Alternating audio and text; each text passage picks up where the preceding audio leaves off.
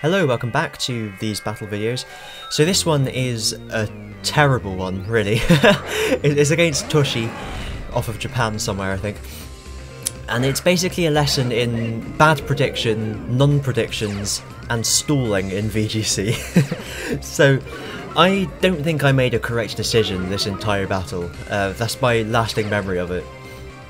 The guy made a load of switches that I didn't predict at all, and various things like that. Various attacks that I didn't really think about at all, and what it showed really was how even if you're playing badly and you've had a bad day, you should still sort of hang in there. Don't just forfeit when it looks like it's the end, because you can still do it. You can do it. So I know this was fairly obvious. I keep on forgetting about Scrafty's fake out ability.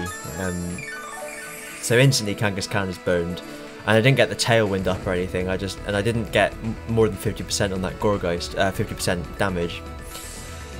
So I was thinking, you know what, Kangaskhan, screw you.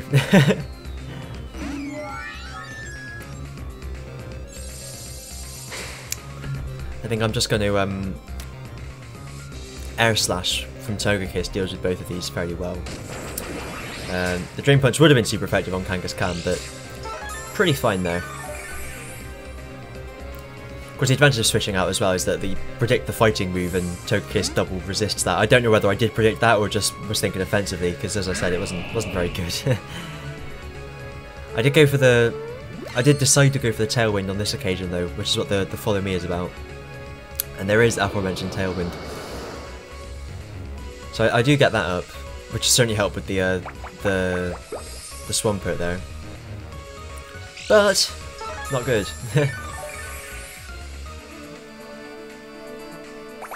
And meanwhile, you know, all the damage that I'm not doing against this Gorgeist is just slowly being recovered.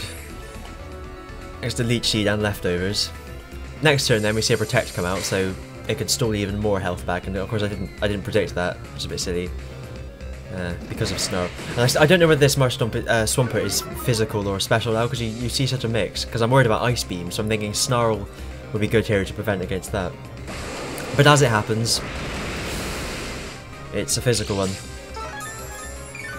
which is the more likely one, to be honest. I was in a bit of a pickle, to be honest. I didn't know what I was doing. And now Togekiss is in a bad shape, and Gorgeist is back at full HP, so it's not going well. So, but you know what? I've had enough of this. I reckon he can come in. I'm not going to get a Waterfall on that spot straight away, and I'll get the Intimidate on it as well, which is good. Next turn, of course, I can burn it, as long as Will-O-Wisp doesn't miss, of course. I just go for Wide Guard, though. I'm not really sure what he's predicting there. Overheat, maybe? But in the end, I go for a Roost. Yeah, I didn't think of that, actually.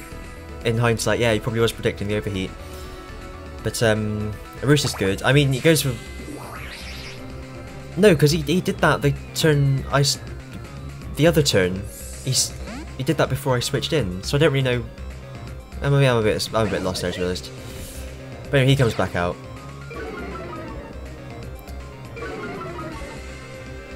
It's a little bit weird. I don't know what's going on. I do get the Will-O-Wisp away, though. Will-O-Wisp away. Away. Which is good, because of course, what's he called? What's his face? Scrafty is a physical attacker. And the Flinch, of course. This is what's so great about Togekiss, and that combination of Tailwind and Air Slash from the Togekiss is fantastic. Love it. As you can see, it does a damn sight more than even Suicune's did. Because I get stabbed there, and I think he's got a really good special attack even without any investment, as this one has. This is number 7, so it's all invested in defences and nothing in attack or speed. So, again, this was a terrible prediction because I was going for the Helping Hand stroke Dazzling Gleam, but just like nothing. Yeah, I forgot about Fake Out. I was all over the place. I'm putting this one up, just number 1 because I won, and number 2 because it kind of shows that, you know, not every game goes well. Sometimes you're just terrible. Do you get a Will-O-Wisp though onto that Marstomp, so it hasn't been intimidated anymore, but I keep on calling it Marstomp, it's a Swampert. It hasn't been intimidated anymore, but now it's even worse because it's been burned. Interesting though that it goes for an Earthquake and not a Waterfall, because I mean sure Togekiss is, you know, it's roosting so you can get damage away on it, but it's a spread move and, you know, just attack Arcanine. I mean spread moves can be great, like Rock Slide for example is brilliant. And that's something I don't have on my team as a Rock Slider. I was debating whether to give Kangaskhan Rock Slide, but it seems kind of pointless really. You don't need one, it's just quite useful. It can get you out of sticky situations and so on. I think with spread moves you need a stab user. It's like a ground user using Earthquake, or you know, a Terrakion for example is a Rock type using Rock Slide, because the stab makes up for the reduction in damage you get from a spread move, because it does 75% of its true of its base power when it hits more than one target. That I haven't been following this battle at all, so I hope you have. I am tempted by Terrakion. It does look like a really useful Pokemon. I'm just not sure where it would fit in on my team. I'd probably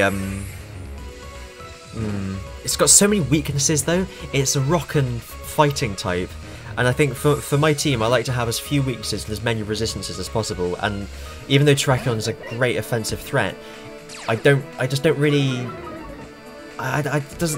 weaknesses don't really fit with me, even though I'd love to have that, you know, Rock Slide shenanigans and all that. It just doesn't really work. But yeah, so I'm in a kind of a bad position, although I have burned those two, so they'll be slowly losing health. Although granted, Swampert is getting a bit back through that Leech Seed. However, both of the Pokemon I've got out do have recovery moves. So, you know, and leftovers. And now of course they know if they super effect my Togekiss with any damage at all, then I'm going to double my special attack, because they frisked me earlier and saw my weakness policy, which is what that item does.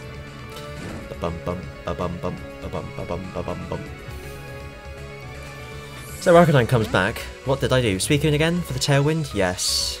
Because these two that are out at the moment don't threaten Suicune at all, especially not whilst burned. And this is the advantage of having a bulky burner, is that you can just spread those Will-O-Wisps like to your heart's content, and all the while they can't do anything to you. You take out the, you know, you Will-O-Wisp the more what's it called? The more threatening one. That wasn't the word I was looking for, but you know, the more immediate threat. That's the one. First, and then that can't hurt you whilst you Will-O-Wisp the other one. It's pretty good. Of course, Protects will just negate that entirely. Yeah. So now, of course, I'm just going for flinches, because I'm thinking Scrafty doesn't threaten me here at all. So, and it's about to faint from the burn, so I would rather just flinch the Swampert and let the Scrafty faint. And I do get the flinch, which is good. Thank you, Togekiss.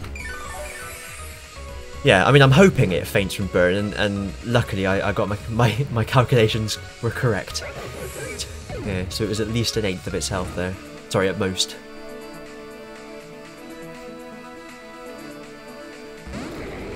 So now we see that the final one my opponent's bought is a Latios, which is interesting. And of course there he's predicting the Dazzling Gleam. And that's very interesting. Choice Scarf Trick Latios. That's very interesting. But of course I know it has Wide Guard, so I didn't go for the Dazzling Gleam in the end. I thought I would just try and flinch it because Swampert is burned, so doesn't matter. And of course on the off chance he doesn't use Wide Guard, I'll go for a Snarl. But in the end, he did. Snarl of course super affects Latios, and it'll lower their special attack, will be really useful. Now that he has locked me into Air Slash, which I mean, Air Slash with a Choice Scarf. I suppose I see what he was doing. It is quite a neat little trick there, pun intended, to lock me into something that he can guard against with Wide Guard, but I mean, it's only every other turn, isn't it? And Ice Beam super affects him, so it's no problem. Shrugged off the Draco Meteor.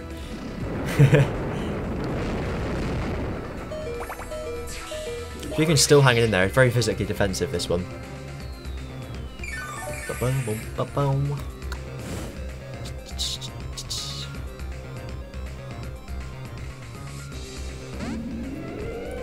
So the final one there is your man Gorgeist. And he did actually forfeit there, which was interesting. Now I remember why I saved this one, because it was kind of like, well, anything could happen, but no, forfeit. I don't know. I think maybe he just got fed up, because this battle went on for about 26 minutes. So, anyway. Hope you enjoyed that one. There'll be some better ones coming up. I think the next one is not very good either, but it's got a good ending. But the one after that is superb. I actually jumped up and down, so look forward to that.